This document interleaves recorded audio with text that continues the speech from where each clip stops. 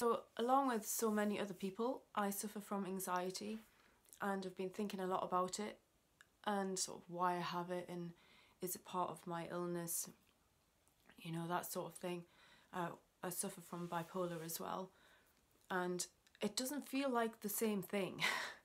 Like when I was told I was bipolar, it all made sense, like the moods and how my changes and how I felt about things and just everything. Just like it made sense and I can feel it, like I feel the different things in me. But anxiety is like, it's like something else. And I was thinking, oh, it hasn't been that long, you know, it's only been a couple of years, but it has been quite a few years now I've been living with anxiety, and it's just been getting worse and worse and worse, to the point like it's every day I am anxious, and it's like goes up and down as to the strength of the anxiety.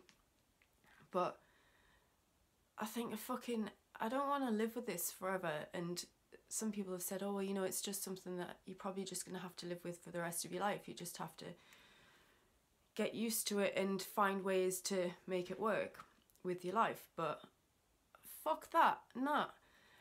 About a month ago, I had a little bit of time where the anxiety just went, and I can't tell you how amazing it felt. I felt so happy, and like a big release had gone, and it was just amazing. I'd forgotten what it was like to not have anxiety and not feel anxious all the time.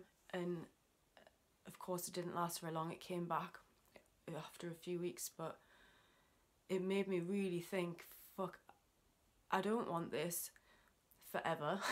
And there must be ways to stop it, to get rid of it. And it does make you wonder, why am I anxious? What is it?